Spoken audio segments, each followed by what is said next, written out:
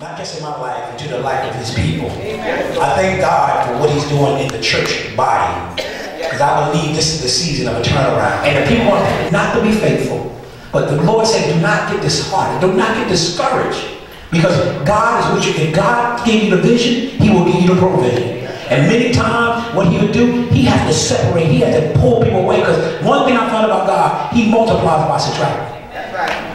And you have to understand, everybody that comes in your life is not always lifetime friends. You have seasonal friends in your life, not just seasonal, you have seasonal members. You know, and you can't get mad about it. I mean, honestly, this is one thing that I've learned as a pastor and talking to my pastor friends, and what they would say, you know what, my members, I said, yo, what? Your members? Those are not your members, those are not your children, those are God people. Those are God disciples. If they decide to get up and leave, that's on them. I tell anybody, whenever it comes a point where you can no longer hear God's voice through my voice, move where you can hear God. It's not personal. This is about God's business. I want you to be successful in whatever you do. It ain't gonna be a Wholelife or True Love Ministries or Amazing Grace. It ain't gonna be. It ain't gonna be. And as long as you're doing what God has called you, but make sure God is calling you. Right. Because when God calls you, I'm gonna tell you how you know it's God. It's gonna be a fight. It's gonna be difficult. I've never seen. You know we have a new category in church now, right? You have members, you have visitors, but there's something in between called visiting members. Yeah, they visit for 2 or 3 years. They were tired, they would give their support, but they won't join because they've been hurt so long. I was in a meeting with a bunch of pastors, and there was somebody who was trying to put together a network. And every time the word organization came up, people flinched. Every time they heard, I'm not going to be a part of organization, because people have been hurt so bad by things in church that they're afraid to commit themselves to them. But I speak today to each and every one of you. When you're doing what God has called you to do, there are going to be distractions. Distractions are going to come. You have to learn how to be focused on the things of God. We got problems and they're real. You got situations and they're real. You got bills, you got children that don't act right, you have spouses that won't listen, you have all those type of issues. And we want to overly spiritualize everything. But it's only through the strength of God that there's some things that God is not going to do. What you can do, God is not going to do. You know, they tell you, go get all your bills and bring them to the altar. And I'm going to pour this oil on it, and you just shout around it 3 times and go backwards around it 7 times. And then after that, you know what you do? Pick them up and pay them. See, y'all got those, you know, y'all got so much discernment that you don't even open up your bills anymore. You just come to me, I know, y'all from Oklahoma, I know who that is. But God is saying, this is the year to open up the bills. This is the year of facing your enemy. See, you want to be elevated. You want to go to do great exploit. But what you're doing is leaving room for the enemy to catch you. See, God give you a chance to get yourself together down here. See, it's harder back here. This side, get it together. Before you come here, make sure you get it together. Because the demons that exist on this side of the pulpit, they own all the newspapers and radio, and they have access to internet. You want to make your name great, you can be great for one thing or another. So you got to make sure it's the right thing. When the Bible talks about fulfilling offices in the Bible, the mistake we make, we look for gifts. Amen. We say they can preach, they can sing, they can exalt, they can modulate, they can hoop, they can grab, they can run from it, they can do all that. But what about the character? If you look at the qualifications throughout the Bible, there's nothing to do with a gift. He never said, can you preach? He never said it. He talks about your character. He talks about a deacon full of the Holy Ghost, being a good report, being a husband of one wife. He's talking about your character. And that's what we're missing in the body of Christ today, your character. Distraction comes when temptation comes. Temptations that sell out to the enemy. One thing I found out, and I'm going to close on this, that you do not compete or compare to anyone. It's a slap in God's face. God has made you wonderful. He's made you complete. You and your big ears, your big nose, your short hair, your long hair, your big frame, your small frame, whatever way God has made you, that's the way you should be. But what we do, we compete and we compare with one another. We in the same body. Right here, you know what this is? This is God's church. This is not Wholelife. This is a building we just happen to be in. But this is God's body. And we're so busy battling denominations and reformation and while the world's going to hell, we fighting over dollies and toes out and rings and earrings and makeup. And you no more saved than when you took that stuff off. Tell somebody salvation is an inside job. See, if you do all this on the outside and try to impress me, that's why we're not getting anywhere. You got to let God work on the inside. But there's some things about me. I say, God, evangelize my heart. Anything you find that's not like you, make it right. Before I take on any responsibility, any duties, God, make me right. Don't let me die this way, because the enemy's going to come and he's going to distract me. But Nehemiah said, you know what? You pray, I work. You work, I pray. That's why you have to be careful who you hook up with. Calling people your prayer partner. You have your own conferences on a sneak tip. It's like, and then you wonder where you pick up all these spirits. You run from city to city, from conference to conference, trying to get delivered. And you can't get delivered at the altar. It's the same God that's here that's in Texas. It's the same God that's in California. It's the same God. And see, we're looking for the big house. Let me tell you where the anointing dwells. The anointing dwells at 196 Rosa Parks Boulevard. On the corner of Corner Street. Let me tell you something about that place. See, God said when you be faithful over little things, tell somebody this ain't nothing but a comma. I hope y'all catch it on the way home. This is nothing but a comma. See, we put periods where God put a comma. You say, oh, this ain't it. My God is better than it. My God, it's not that you're looking for, but I know when you know what God has put in you. See, there's not enough cribs in here to hold the babies.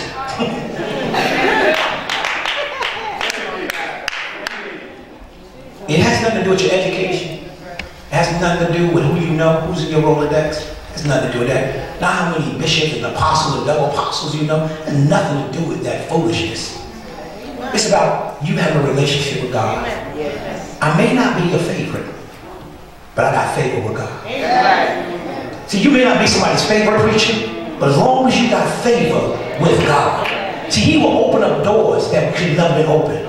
You don't understand my story. That's why I love my son. I thank God for my mother. Where my sisters at? Y'all stand up. That's my baby sister. That's my sister. Amen.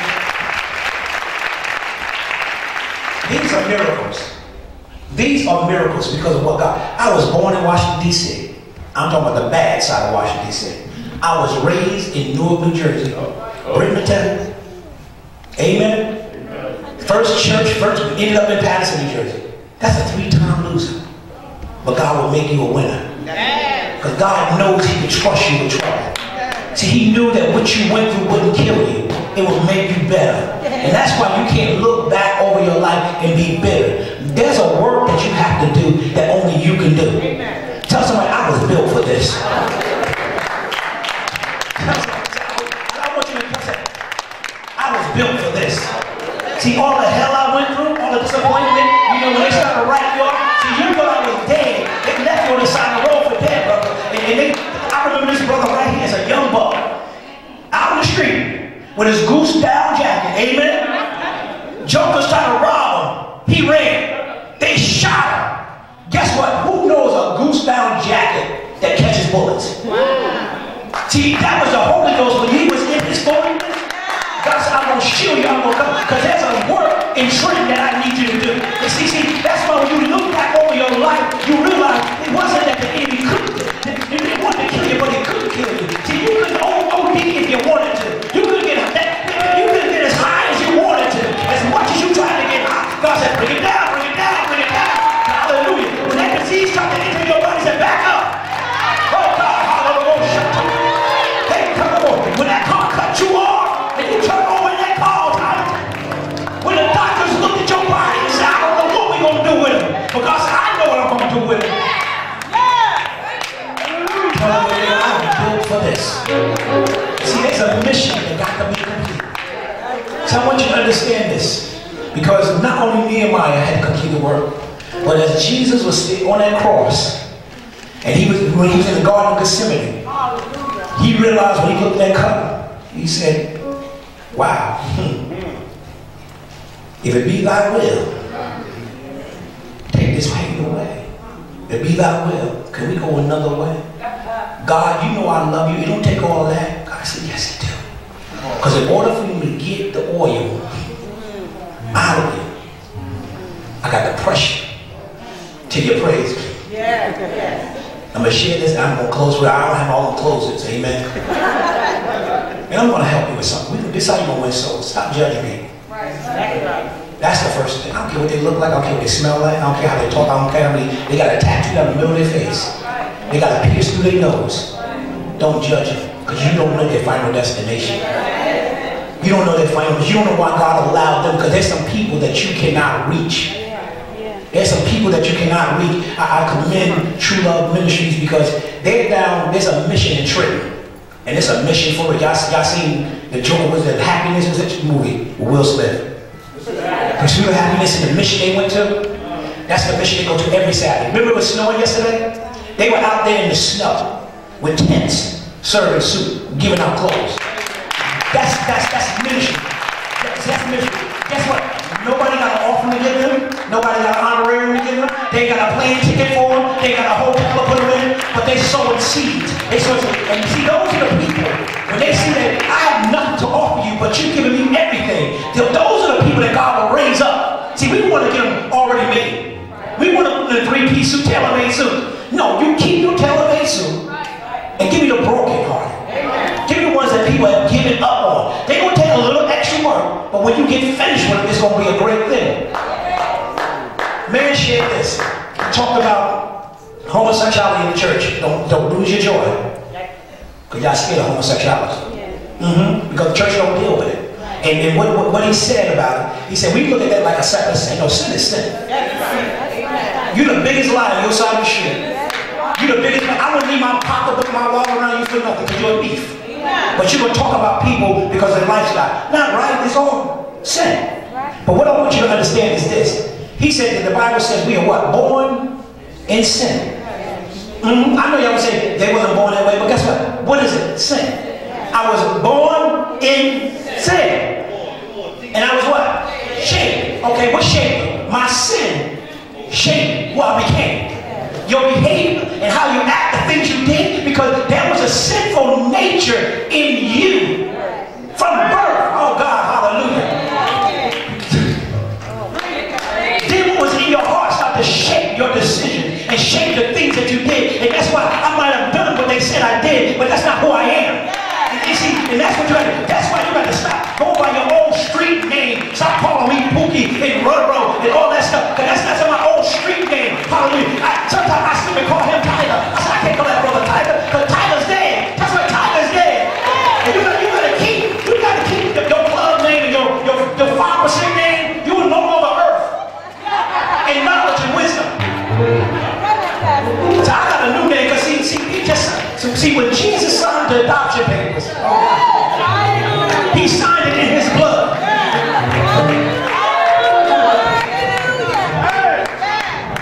And every time the enemy shows up, you need to pull out your ID. Because not just the enemy, but those people that said you would never amount to anything. See, people always bring up your past to keep you from your future. They said, man, you won't be preaching. I know you used to get higher than anybody. You used to get so high, you used to float out the room. You smoke so much weed.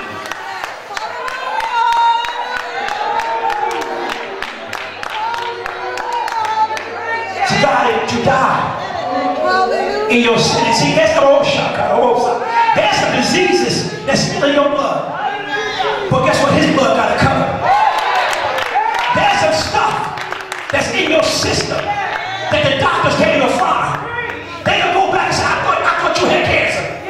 But there's something about the blood of Jesus. And see, that's what the enemy wants you to do. He wants you to get from under the blood. See, don't get so high and mighty and lifted up in yourself that you forget where God has brought you from.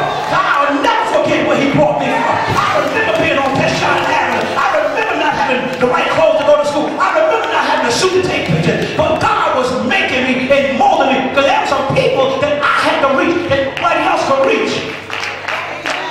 And I say today, to these individuals, and to these pastors, and to everyone that's here today, don't let the things of today distract you. Don't let the internet Don't let these things become the devil in your life. It's not the devil. You make it the devil. Your car can become the devil. It could be a blessing, but if you drive your car to do something you should be doing, it becomes a weapon of mass destruction. You would take something that God intended to be good, even with your gifts. Don't you let people blow you up and start inviting you everywhere. Every invitation is not for you. Every appointment, you don't just go everywhere. Because spirits are transferable. You come back here itching and scratching. We try to figure out what's wrong with you. We got to run a 2-week revival because you done messed around and hooked up with the wrong individual, and now you confused. You're not even sure what your name is anymore. I don't know what to call. Or I just missed up. See, all that's not of God. You're suffering from an identity crisis. You got to know who you are and whose you are. And you can't forget who you are. Let's stand all over this building. Let's give God some praise.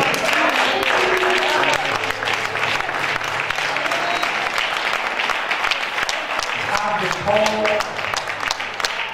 to completion. And what He has begun, He will finish. He will complete. And one thing I love about God, He says, my word will not return to me void, but it's going to what? Accomplish what it was sent to do. God's not going to make you do anything. The Bible says if you're willing and obedient, you shall eat the good of the land. You ain't got to shuck and jive and lie and make up prophecies to get things to trust God. Is it always easy? No. There's going to be many times you will spend some time by yourself crying in the middle of the night. Say, God, I miss you. Talked to a preacher 2 weeks ago who said that his father's ministry was not going anywhere. He's seen it. And I'm going to tell you something. When things are not growing and you have a passion in you, it bothers you. Now I'm talking about you just itching to grab a mic or trying to get an offering some time. I'm talking about those who have a burden. When there's a burden in your soul, you have to fight through that stuff. And he said what happened was he had to leave his father's ministry. His father's organization, not his ministry, his organization. And let me tell you how people get this thing twisted. They talked about it. They accused him of stealing money. And when he would come back, they would speak to him. And then he would come back because he felt bad. And they said, well, you needed to repent because you was wrong. He said 5 years later, as God started to bless him, because he went through a period where he said he walked like 5 miles crying. He said, God, is this the price of obedience? See, obedience is going to cost you something, but it's going to be worth it all. They invited him back 5 years later to do one of their night conferences. He raised enough money that one night to pay for the whole conference. Amen? But guess what? They didn't tell him. One of his friends that was still there told him. See, the enemy will bless you and then curse you behind your back. So that's why you can't always look for accolades and applause and that. No. You got to know your assignment. You have to know what God has called you to. And is it always going to make sense? No. If anybody ever tell you it does, or that I got the full revelation, no, the vision and the revelation of the vision, it evolves. As you turn the corner, you got to get a little bit more, and you walk in whatever God has called you to do. Amen? At this time, what we're going to do, we're going to start to call our candidates as we begin this.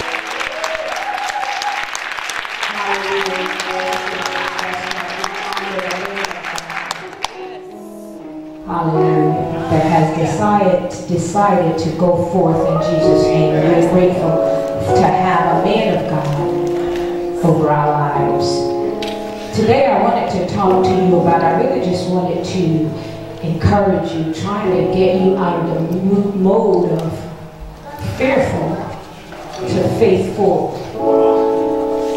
Amen. From fearful to faithful. That's not necessarily my topic, but that's what's been in my spirit.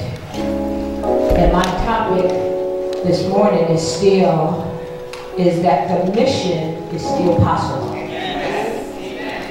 The mission is still possible. No doubt we are got some things going on, and we got half of the church encouraged, the other half somewhat encouraged, and then the other half discouraged, the other third. But I'm believing that God is still able and that the mission is still possible. Amen. Go with me to the throne of God. Father, as we approach your throne, we thank you for an opportunity to share your word. We invite you to come in and increase as we decrease. Let your word fall on good ground, that it may be life-changing, that we may be made whole, mind, body, and soul, looking unto you, Jesus, who is the author and the finisher of our faith. We thank you now, God, that your word shall not return void. In Jesus' name, say amen. Amen. I am just so grateful. More importantly, I'm grateful for what God is doing and has done. I'm grateful for you, the people of God, who have made up in your mind to pursue God and the things of God. Amen. Tell your neighbor, the mission is still possible. Amen. I want y'all to wake up in here. Wake up in here. Wake up in here. I'm not going to have you long. The mission is still possible. Now, the scriptures that have dropped in my heart, Galatians 6 and 9, and I want you to get this, write it down, commit it to memory. This may be a good time for you to take out your phones and not be on Facebook, but take it out and bless his name. And get this in your phone. It's Amen. Galatians 6 and 9. Because in order for us to make it, this has to be application. It can't just be something you hear. It can't just be something you talk about. You just can't hear the word. You have to be doers of the word. It is not effect for you to just hear what pastor and I teach and preach and what the elders teach, ministers teach and preach, and you not apply it to your life. The reason why you're not coming out of some things because you're hearing it, but you're not applying it. So in order for you to apply it, you have to know it. So I'm giving you these scriptures, and I want you to take them and put them around your neck all week, the rest of the year. Galatians 6 and 9. And let us not be weary in well-doing, for in due season we shall reap if we faint not. Those of you that are doing something, be not weary, because if you hold on, your season is coming. Philippians 4:13. Young adults especially, I want you to get this, because you cannot be making the same mistakes at 40 that you were making at 20. So I need you to get this. Philippians 4:13. I can do all things through Christ, which strengthens me. We don't want this just to be a scripture. You get older, you say, oh, I remember when I was in Sunday school, we used to say that. I remember when Pastor used to always say that word. We want you to have this word in your heart, that it become living and breathing in your life. Amen. And finally, Matthew 19 and 26, which is our theme for this year. But Jesus beheld them and said unto them, with men this is impossible, but with God all things are what? Possible. With God, all things are possible. With God, all things are possible. Say it like you mean it. With God, all things are possible. Amen. Put your hands together right there. Now, what's going to determine your mission, whatever it is you got before the Lord, getting accomplished, is how you handle these first 3 months. January, February, March. Stay with me. Good to see you, Tiffany. Amen. It's important, and I'm going to put it in natural terms. We are in our first trimester.